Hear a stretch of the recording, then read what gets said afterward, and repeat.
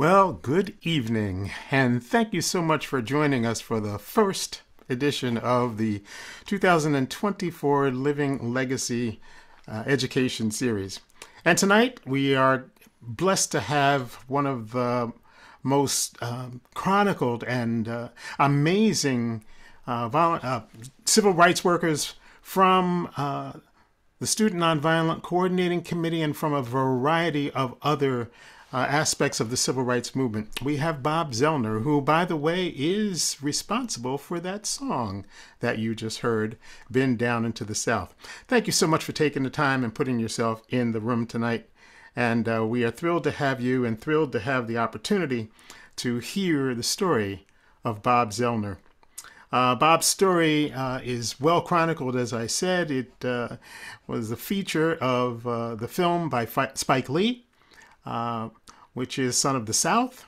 And even more powerful, it is shared in his memoir, The Wrong Side of Murder Creek, a white Southerner in the freedom movement. And tonight we're going to get an opportunity to have a conversation and to talk about his long service to civil and human rights. So I just want to say good evening, Bob Zellner, and thank you so much for joining us. So good evening, Bob. Good evening, Pamela. Good evening. evening. How are you? I'm doing well. I'm doing well. And thank you so much for taking the time to join us tonight.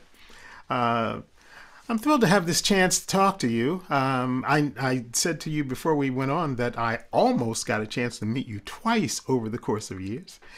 And one of those times was at the anniversary of the 1964 Freedom Summer movement.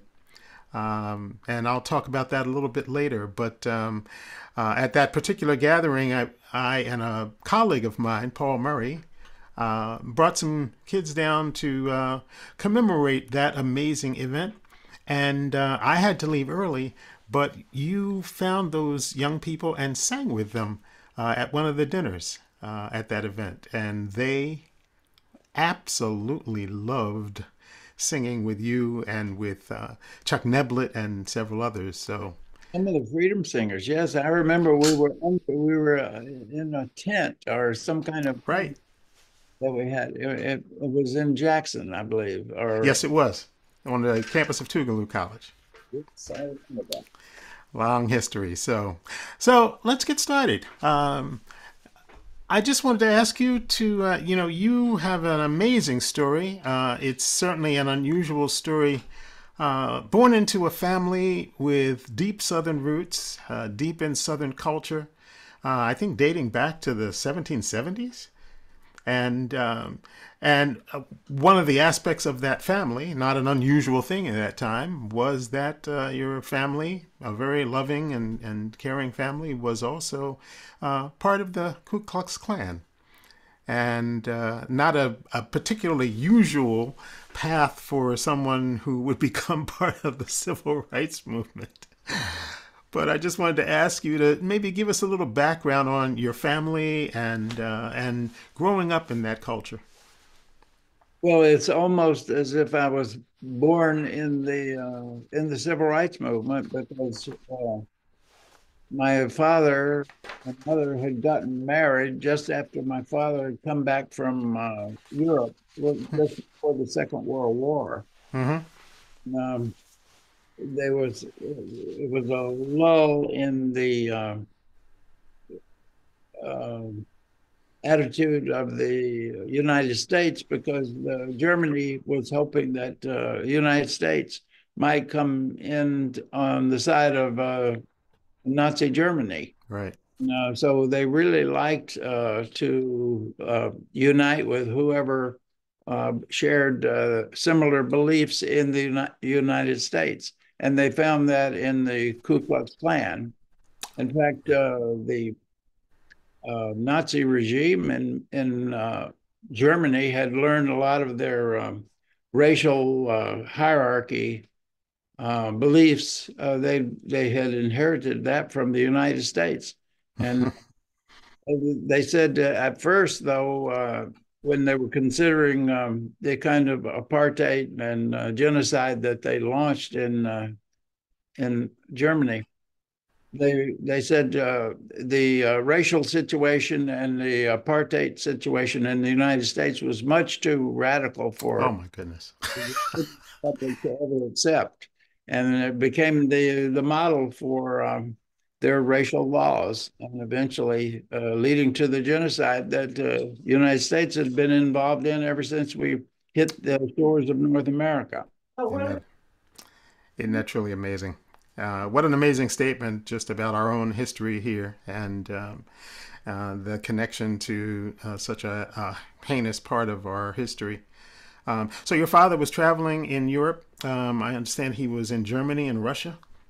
Yes, my mother and father had graduated from Bob Jones College, which was then in Northwest Florida, which later became Bob Jones University, Oh, okay. place where all of the politicians in the South would they would go there to speak to get their Southern racial hatred credentials. But my father had come to a realization when he was in Germany and Poland right before the war that what was happening in Germany was the ultimate way that the Klan movement in the United States would go. Mm-hmm. And he was beginning to enter the Methodist ministry, teaching the teachings of Jesus, and he could not reconcile the teachings of the Ku Klux Klan with the teachings of the New Testament. So he began to what Daddy described to me as wrestle with the angel. And Mm-hmm. eventually, when we were still young children, my father left the Ku Klux Klan. And when he did, his mother and father disowned him, and his brothers never spoke to him again in his entire life. Oh my word. What an amazing separation! What an amazing spiritual blow! So he actually talked to you about that experience growing up, and what did you take from that reflection? Well, I remember being fascinated with his story because he said that he went to Europe with Bob Jones, Mm-hmm. form a Christian fundamentalist center in the middle of Europe to convert the Jews to be Christians so the Nazis wouldn't um, commit genocide against them. And I Right. remember asking my father if he converted any Jews. And he said, no, but they converted me. Was Klansman and came back breaking with the Klan and supporting the Jewish underground in their struggle against the fascists. Wow. And then he continued his ministry here once he came back, and that caused you to move a lot, right? Well, he was a Methodist minister, and that means that we have a bishop and we have an annual conference, and you get an assignment every year. Right. And after about 3 or 4 years in a church, in the Methodist church, we moved on. And that's the way I got my introduction to the civil rights movement, by going every 4 years into a new little southern town and having to confront all the bullies that wanted to test your mettle. Right. I've been a very violent culture, and you had to learn how to fight and be willing to fight very early. So that's why I was so fascinated with the nonviolent movement. When I learned about that, I said, I know about the violent movement. Let me find the nonviolent movement. So you mentioned in your memoir two places in particular: East Bruton and Mobile, Alabama, as being places that really kind of were pivotal places where your evolution was kind of ramped up. Would you talk a little bit about those two places? Well, the place that I did most of my growing up was East Bruton, Alabama, which is across Murder Creek from Bruton, Alabama. And when Mm-hmm. I was living there for about 4 years, as my father served the Methodist Church in East Bruton, Alabama, uh, then I learned what it meant to be a little boy in East Bruton, because everybody would look down and say, "Boy, you're on the wrong side of Murder Creek." meaning that you were on the poor side of the creek, you'd never amount to anything and just give up any ideas that you have. And that's why I realized that very early on, you need encouragement, not discouragement when you're in a situation like that. And I began to look at the class situation because at that time, Brewton, Alabama was one of the richest per capita small towns in the United States because it had about 4, 5, 6 millionaires. Wow. And there was a big class division between Brewton and East Brewton. That's why they said, boy, you're on the wrong side of Murder Creek. Right. And then you spent time in Mobile with relatives, I believe. What was Mobile like in those days? Well, when I started school, I learned, and my family learned that I had a learning disability. I had dyslexia. And that was before there was even any name for dyslexia. And we lived in Loxley, Alabama, not too far from where we live now in Fairhope. Hmm. And, there was only one place in this area that had anything to do with learning disabilities, and dyslexia was called word blindness at that time. Wow. And so Barton Academy in Mobile, Alabama, was the only place in the Deep South that you could get any treatment for learning disability like dyslexia. And that's when I started spending summer school in Mobile at the home of my Aunt Peg and my Uncle Doug Pope. So I spent the summer of, I've forgotten what year it was, but between my third and fourth grade, uh, learning to read at Barton Academy in Mobile. And Wow. so it gave me a little taste of Mobile before we moved to Mobile for my last 2 years of high school, before graduating in 1957 from high school.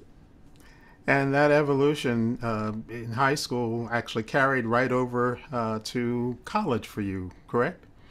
Yes, and one of the bridges from high school to college was that while I was in high school at Murphy High School in Mobile, Hmm.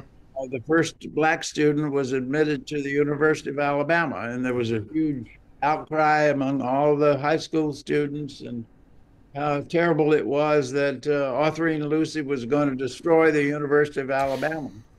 And I would ask my classmates, how can one student destroy an entire institution like the University of Alabama? And they said, well, they won't keep the university open if it's got to be integrated. They'll close the university. And I said, well, it wouldn't be the Black people that would be closing the university, it'd be the white people. Isn't that correct? That was that year's conspiracy theory, I guess. Yes, and that's when I learned that you were not, as a young Southerner in 1957, you were not supposed to be vocal if you disagreed with the segregation situation. If you had any other belief, you're supposed to be very quiet because you might get hurt. They will hurt you if you believed the wrong thing. That's so true. Prior to his death last year, Hollis Watkins was one of our speakers often on our pilgrimages. And he talked about the fact that he, at age 16, went to a meeting and got involved with the civil rights movement. And from that point on, but he actually talked about the fact that he had to hide his participation at those meetings and his burgeoning participation in the movement. And here you are, a young white Southern student, starting to become challenging your classmates and your teachers. What do you think gave you the authority at that point in your life to take that on? Well, part of the thing that gave me authority was that the young people all over the South, after the lunch counter sit-in started in Greensboro, February 1st, 1960, Hmm. it just swept all across the South. The young people were the ones that were going to the lunch counters and going to on the freedom rides to try to say, you can't operate a segregation system in the South unless we cooperate. And we're not going to cooperate anymore. We're not Right. going to segregate ourselves. We're going to sit in the front of the bus. We're going to go to the what is called the white waiting room. We're going to drink out of the white drinking fountain and all those things. You can't manage segregation unless we cooperate with it. And we're going to stop cooperating with segregation. And we killed legal public segregation in the South. They have other ways of doing it now, but they can't be openly racial in their discrimination. Right. The Freedom Rides came into Alabama in 1961, and you were obviously, according to your memory, you were obviously noticing, and did that brought you into a closer relationship? How did the Freedom Rides impact you, and did you find a role within that group? Well, I did find a role there because when we when I first got crosswise of the authorities in Montgomery was when I was doing research for a sociology paper, Mm-hmm. which assigned to study the racial problem and write our thesis for our senior level sociology course in race relations. So we were supposed to write a paper about it. And when we told our professor that we were going to go interview Dr. Martin Luther King and Ms. Rosa Parks and Brother E.D. Nixon, the branch president of the NAACP, our professor just, he found it unbelievable. And he said, "You can't do that." And we said, he said, "You'll be arrested." And we were young sociologists, so our imagination was completely piqued by the idea that you could be arrested doing research. And he said, "You don't know the first thing about race relations in Montgomery, Alabama in 1959. And we said, "That's why we're taking your course, professor. But how can we study race relations if we're not allowed to speak to half the people who make up the race relations? We only can talk to white people." So you and a number of your student colleagues took on not only the professor and the authorities at Huntington College, but also local authorities as well. Yes, we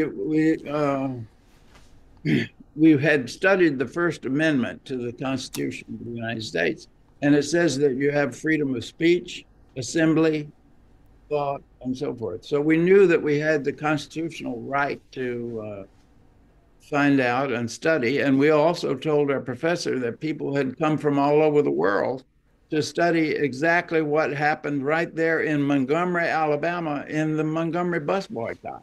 Right. And we said, "We're sociologists here assigned to study it, and we can't go and talk to the people that scholars come from all over the world." And they said, "No, you can't do that." But we went ahead and we did it anyway. And 5 of us were asked to resign from school because we had broken the segregation laws.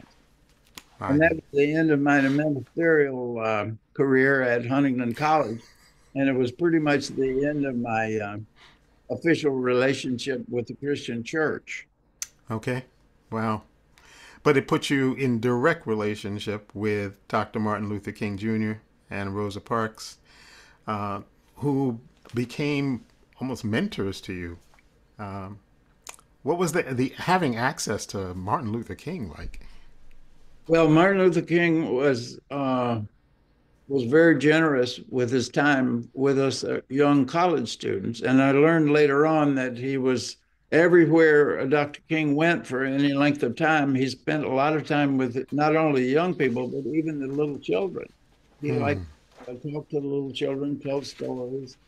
And he knew that the young people, and especially the children, were going to be the future of the struggle in the United States. Right. And gotten through the 1900s and where the color line was, as W.E. Du Bois said, was the major problem of the 20th century. And now we're entering the 21st century, and they want to actually go back and have another civil war.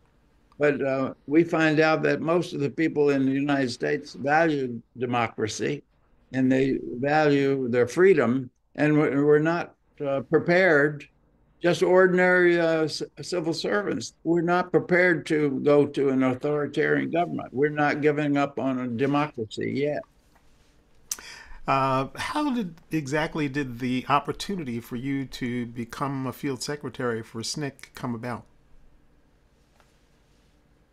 Well, one of the ways it came about was that I knew that Mrs. Parks and Dr. King himself and Brother E.D. Nixon and Fred Gray, all the people that were at the head of the civil rights movement in Montgomery had all gone to Highlander Folk School.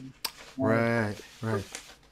and I learned, in fact, I was able to talk to Ms. Rosa Parks about this when she famously said at a workshop at Highlander on grassroots organizing, boycotting buses and lunch counters and things like that.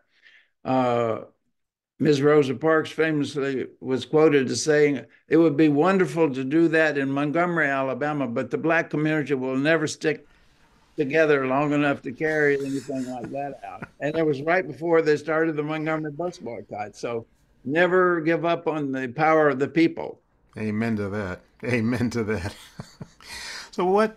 So you were actually the very first field secretary, the very first white Southern field secretary for SNCC. Uh, what was your? What do you feel that was your biggest challenge in that role? Working, you'd already begun working with the Black community, and you already had connections there. But what did you find yourself learning in your new role? Well, I had to learn just about everything about, I had to do a lot of study of American history that I had not been taught in school. Hmm. I, I was, uh, I was interested academically because I was majoring in sociology and psychology.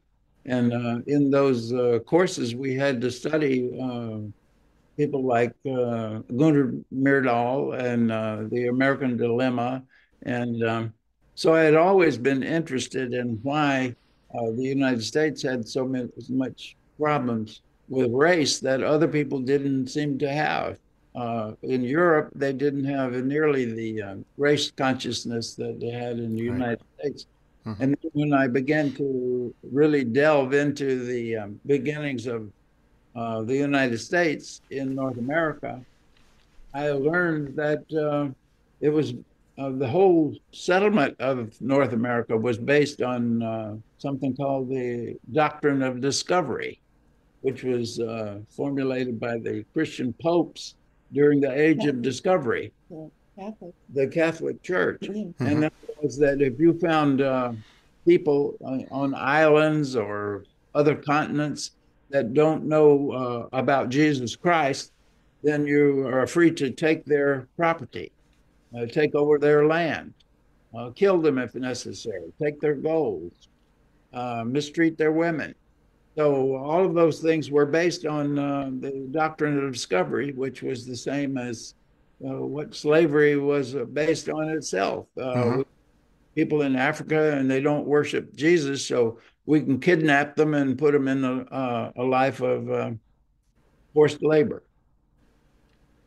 So what were your basic duties? I know you traveled far and wide as a field secretary and doing registration. And what was your main focus? Well, you probably never would have heard of me if I hadn't been the campus traveler. I was hired with student nonviolent by the Student Nonviolent Coordinating Committee Hmm. to be the campus traveler, and that meant that I traveled all over the Deep South to college campuses, primarily white college campuses, to interpret what I understood was going on in the civil rights movement because there was huge interest, all levels of young people in the country, Hmm. about what's happening in the civil rights movement. So I was able to travel around. And before you could do that as a SNCC field secretary, you had to be sure that you could write a reasonable article. So we Hmm. had to learn journalism And we also had to all be trained as photographers. So I'm looking back at the old issues of the Student Voice, which was the newspaper of the Student Nonviolent Coordinating Committee, and I see a lot of articles on in different places on what's happening there, along with photographs. And I have a byline as the writer of the article and of the photographer. So I learned very valuable um, skills as a young SNCC organizer. And then what happened to me was, since I went around to a lot of the different places where we had projects, when fundraising came time, Jim Foreman would say, Bob, I need you to go to New York with me. We're having a fundraiser and they want to know what's going on in uh, Philadelphia, Mississippi, or Macomb or Jackson or wherever. And so I would go and do the fundraising things in the. So I got to be known as a communicator on the SNCC staff. And then when Dottie and I got married in 1963, she was one of the chief uh, workers with Julian Bond in the communications department of SNCC. So she was in the communications department, and I was in kind of the grassroots organizing department. And that's the way we began our organizing as a couple, Dottie and I. Mm-hmm. And today I'm organizing couple with Pamela. So we have the same kind of relationship that we've had ever since we met in South Dakota. How many years ago, darling? 5, 6 years ago? 10 years ago? 7 years ago. Who's counting, right? Time flies when you're having a wonderful time. Indeed, it does. So you were organizing and you were fundraising, and you were also getting yourself arrested. Um, in reading, I saw that you demonstrate very clearly that you were very much connected to the belief that it was important to put your body on the line, and that was a very big value. Would you talk a little bit about that, as not only then but also now? Well, quite naturally, if when I came to volunteer at the SNCC office in the summer of and fall of 1961, no, in 1960, they were naturally a little bit suspicious of this redneck from South Alabama with this terrible Peckerwood accent coming to a black run organization and saying he wanted to be part of it. So Hmm. there was a lot of suspicion. But once you went to a place like Macomb, and the high school students march out of school to protest the murder of Herbert Lee, and you go along, you're the only white person in the whole demonstration. So they are going to, you're going to take a beating.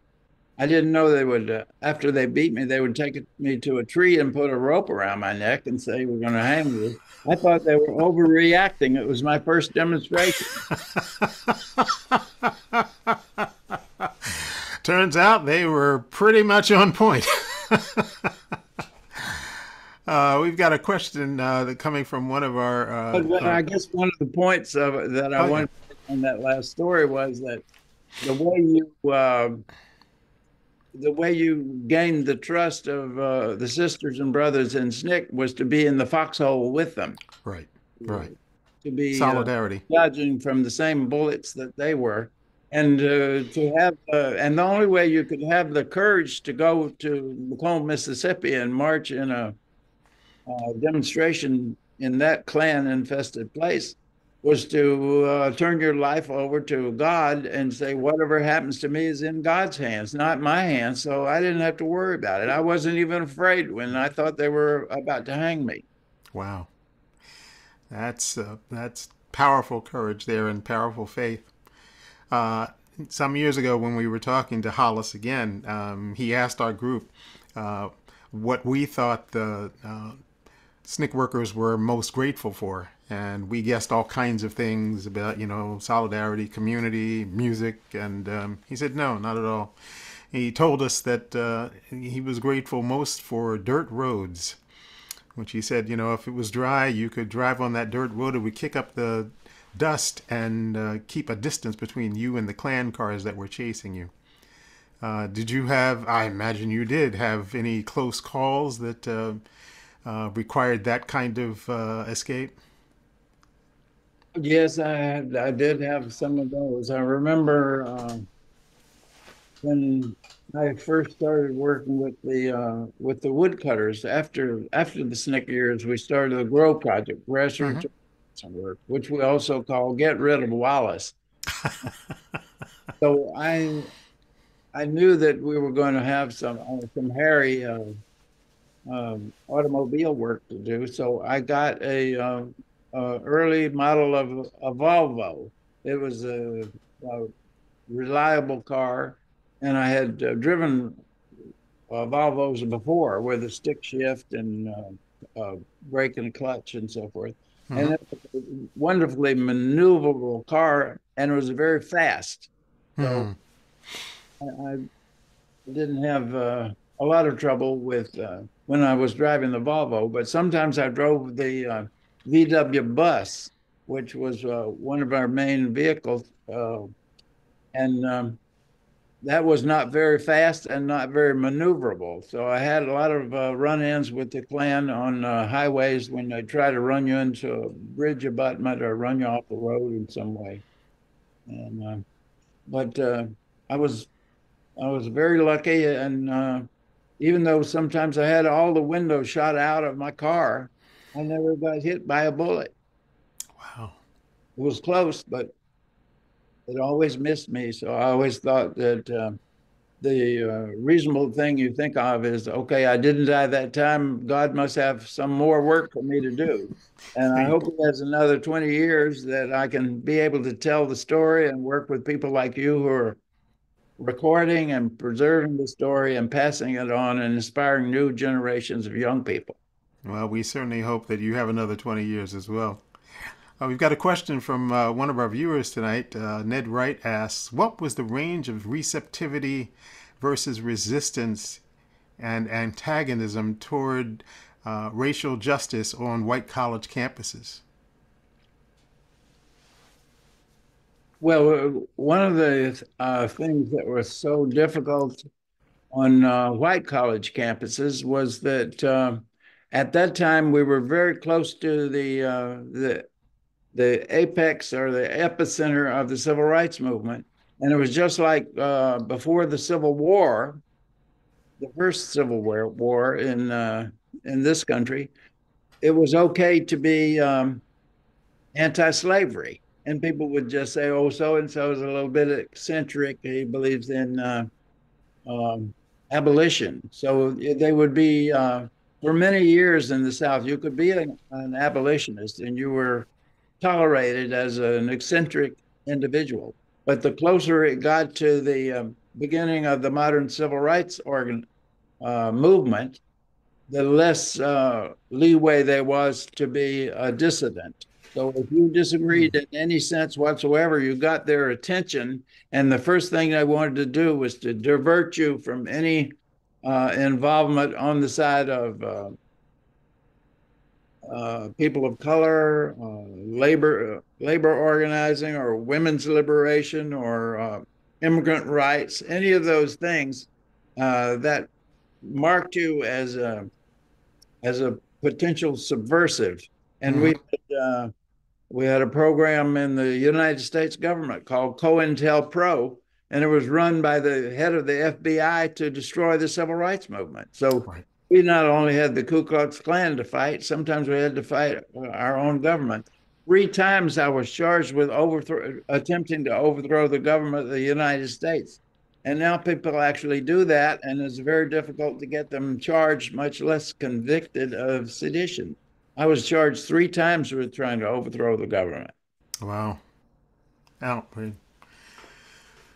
In 1964, we know that the SNCC and several other organizations decided to have Mississippi Freedom Summer. And we recently had Dave Dennis come and do one of these programs and speak to us, and talked about the various dialogues that came about in kind of deciding which direction, what emphasis to put on. And in the case of the Mississippi Freedom Summer, Dave Dennis said that he initially was opposed to holding that event, which I understand there was a lot of discussion and dialogue.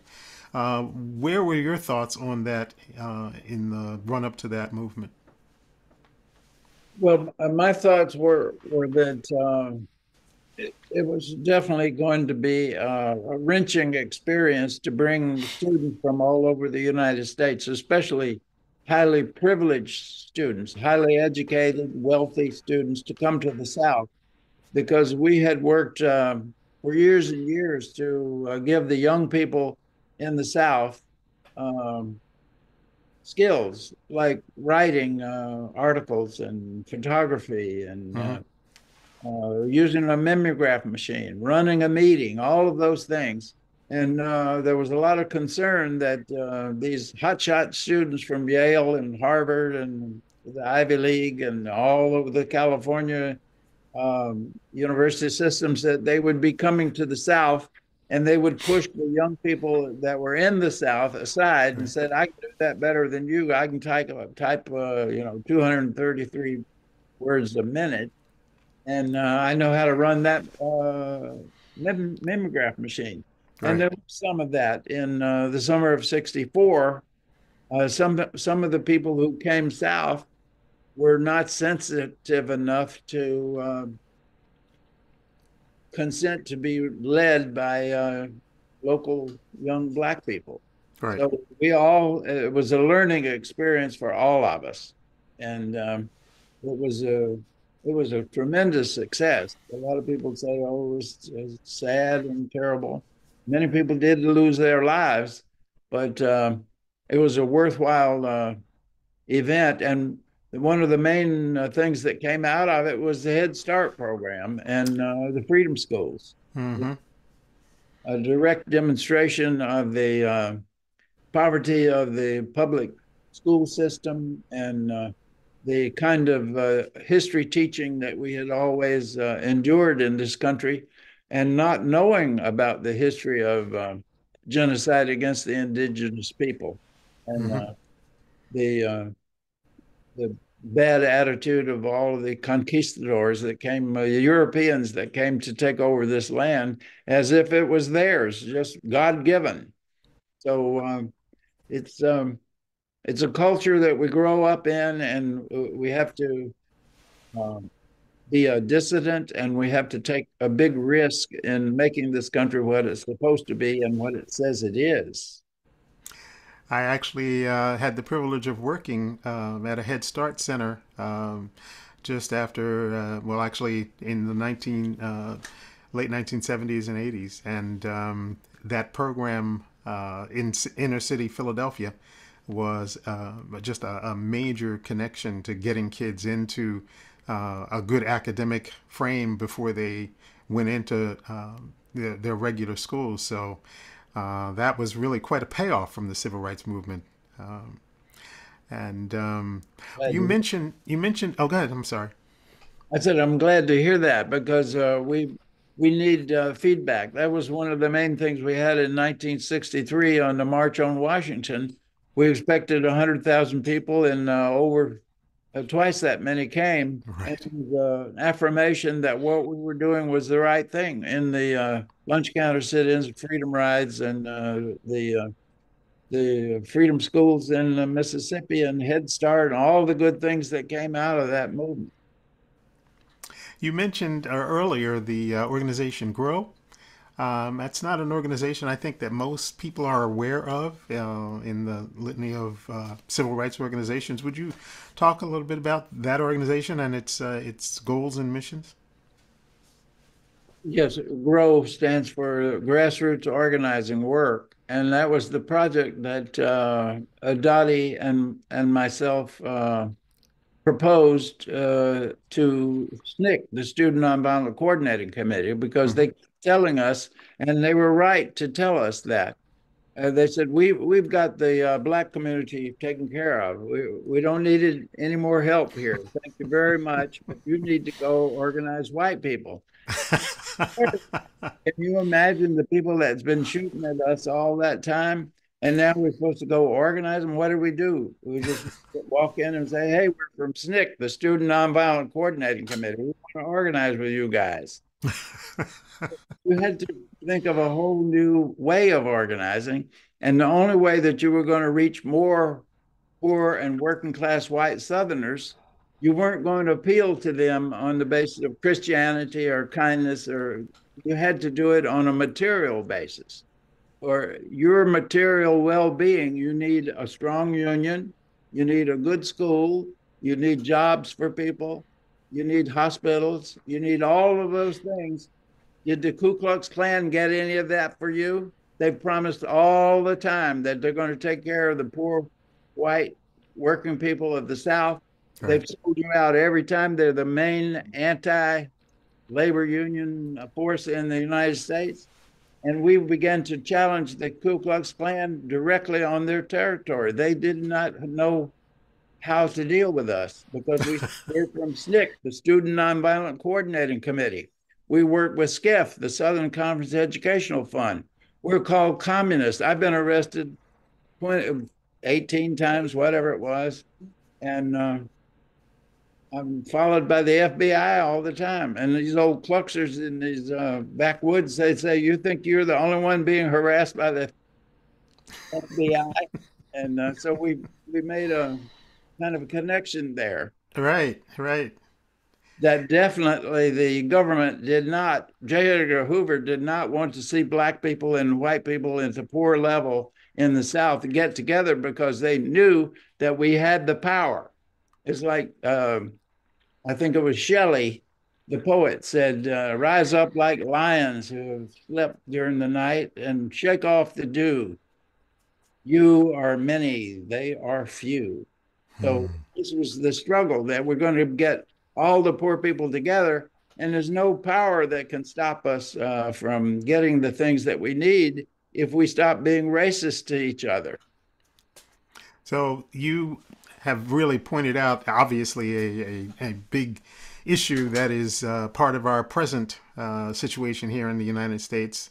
Certainly one of class, but also continuing to be one of race. And looking at that idea, Reverend William C. Barber also with the Moral Mondays and the work that he's been doing with the Poor People's March and all of that. As you look at where we are in this time, and you look at the work that you've already done, what thoughts do you have about ways forward? You know, people kind of throw up their hands and kind of say, well, you know, what can we do? Well, I think one of the ways forward is to maybe not be so political. And in a way, I've always been very political in my whole life, but now I'm studying a new religious approach called Baha'i, the Baha'i religion. Hmm. And Baha'i religion says we all need to be registered to vote and we all need to vote and be acquainted with the issues, but we need not to be political. So the best kind of organizing is not to be political, is to identify with all the people who have that same problem and try to get them together on the basis that we always have 80% agreement and our disagreement may be 20 or 30%. So let's work on the things we agree on, and then we'll disagree agreeably on those other things and try to work it out so that we can make a solution instead of just continue to fight each other and sink further down in the hole. If you're in the hole, stop digging, get out and help each other be on an equal basis. I love that. If you're in the hole, stop digging. It's just getting deeper. I've got a question from our two of our co-founders at Living Legacy. Judy and Gordon Gibson. And they write, in your book, you describe using your strength and training in boxing, wrestling, fencing, and other physical activities, as well as youthful experience with successful street fighting, as keeping yourself able to walk away and keep working. If you hadn't had those skills, do you think you would have survived?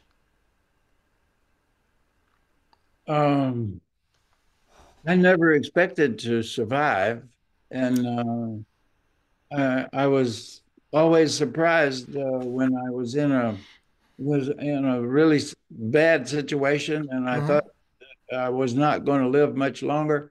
And but I was always I think my training in martial arts helped me, especially when I was thrown into strange jails with a large white Southern population, and the police said, "Here's a freedom rider." Mm. You know what to do with him, so they deliberately incited the prisoners to do violence to you. Wow. And I think that my training in martial arts helped me a little bit because I would always be sure that I had a corner, that I had a strong something to my back.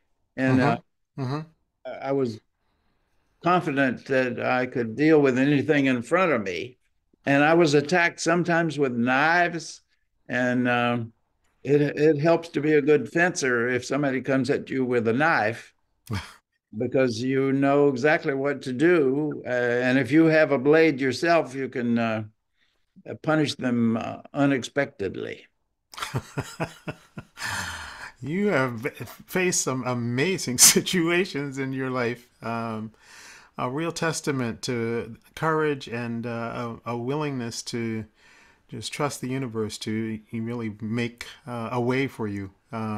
In I want to ask you because as a musician, I'm just kind of fascinated with the fact that you grew up being a musician and um, certainly came in contact with the songs of the civil rights movement, which were, as we know, were the glue of the movement.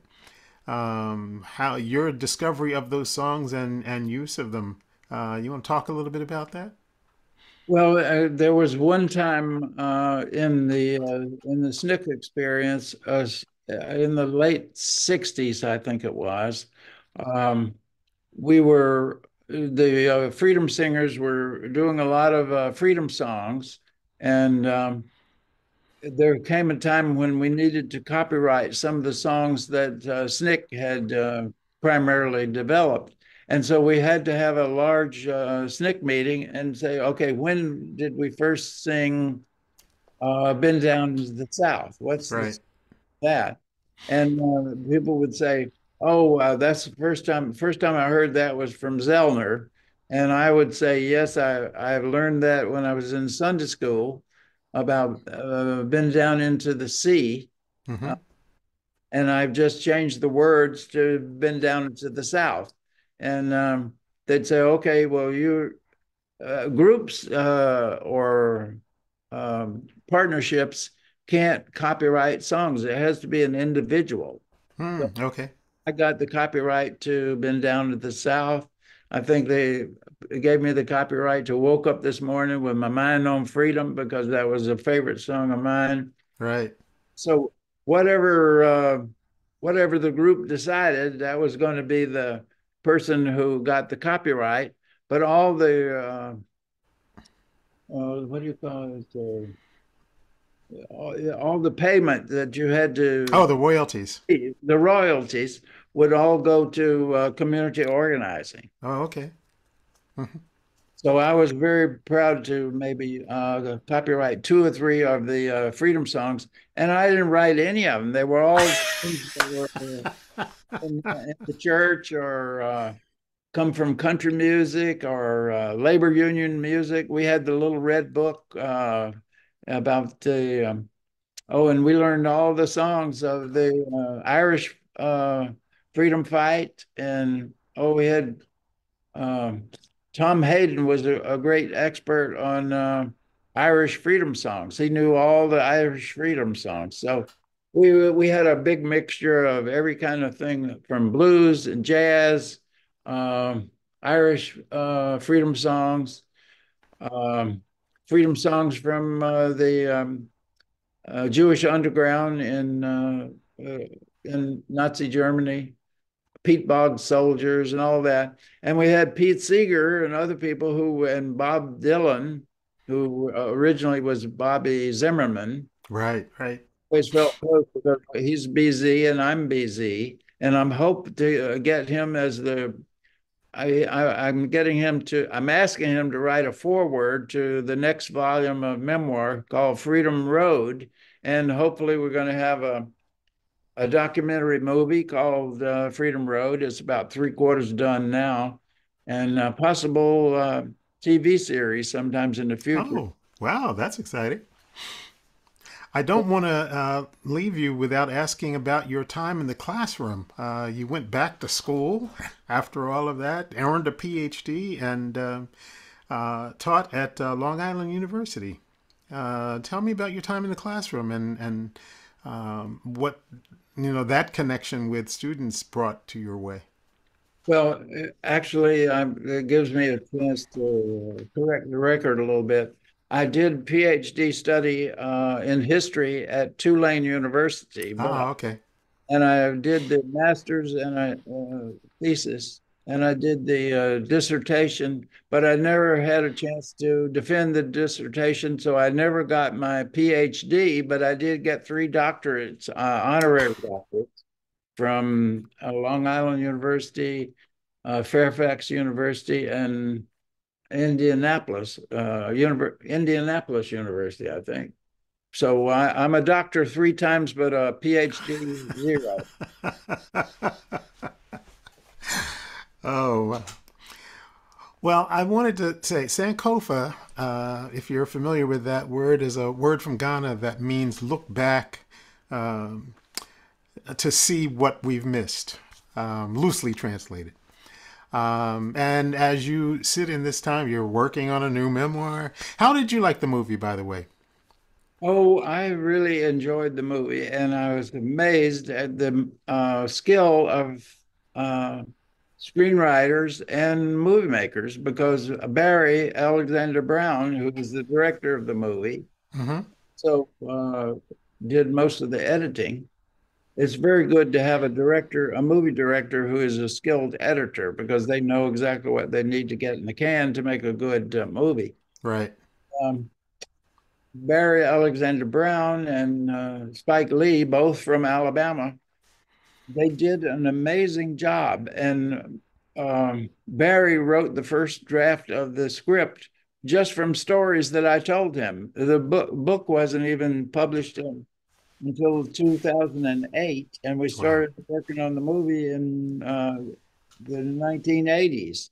So, and he did this movie from the stories that I had told, and then he mixed in stories of his own experience in Hmm. the script. So he did a wonderful script that is very Southern.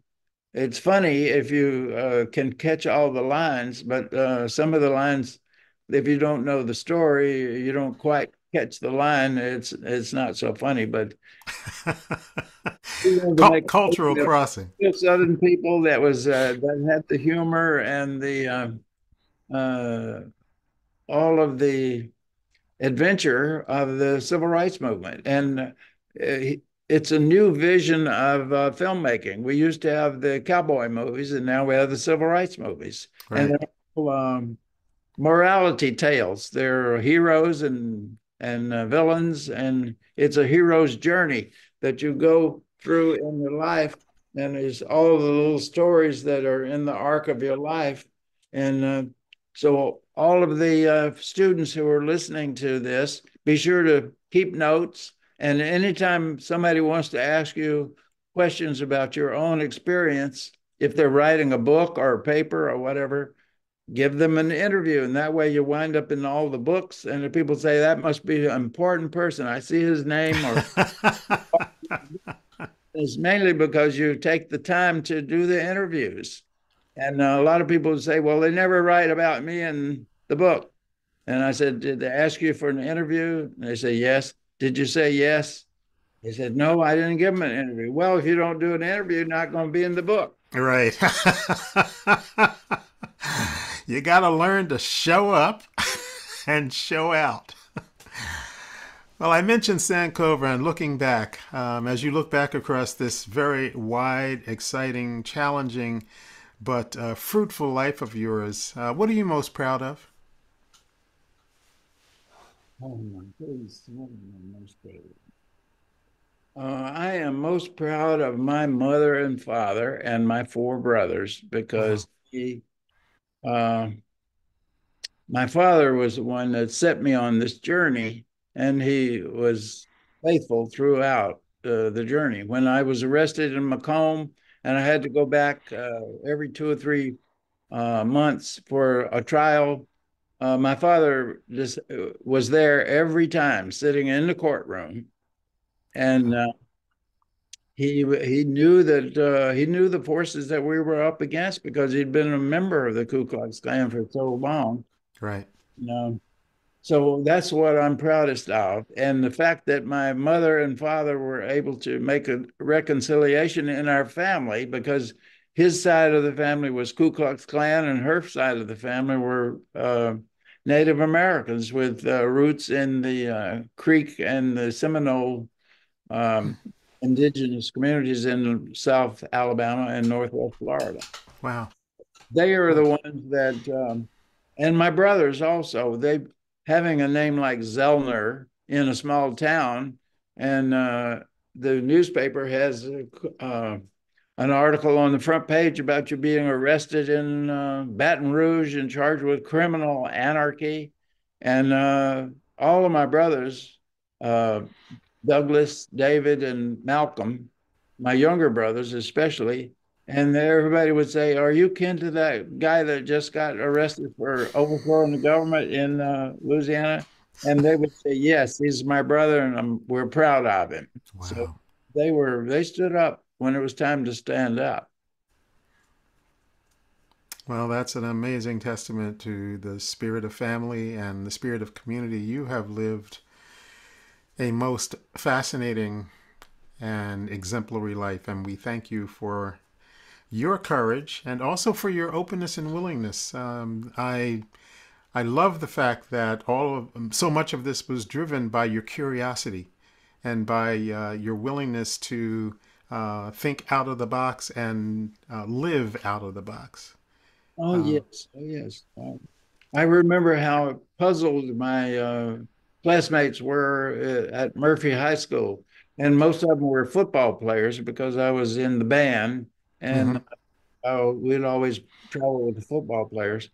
And many of them felt protective of me because I had had talks with them, and I never hid my ideas about race from anybody. Right. And they were very concerned about my safety, and they said you can't go around talking about that because people are going to hurt you. And then I would say, well, why are you so afraid? And these great big football players, I'm not afraid of anything but this. I said, well, you told me not to shoot off my mouth about integration because I'm going to get hurt. I said, I'm not going to live in fear of getting hurt from somebody because of something I believe. In America, we're not supposed to get hurt because of something we believe. We're supposed to Wow. have the right to believe that and to organize around it. And that's what Pamela and I are still trying to do. And we thank you for giving us an opportunity to tell the story.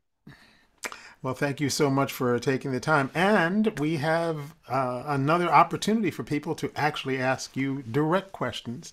If you've been watching tonight and you have a question that you want to ask Bob Zellner, just look in the chat and you will find a link to a question and answer Zoom room.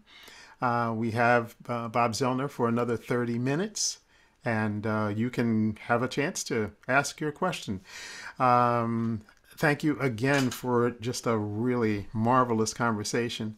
And I just want to say this will be recorded and available after about a week or so on our website, livinglegacypilgrimage.org.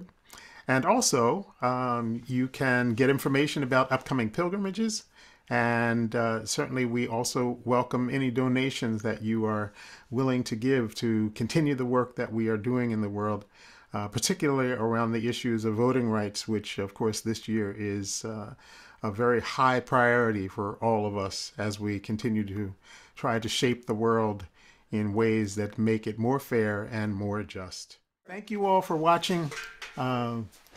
Continue to work hard for freedom and justice. Keep the dream alive. Thank you.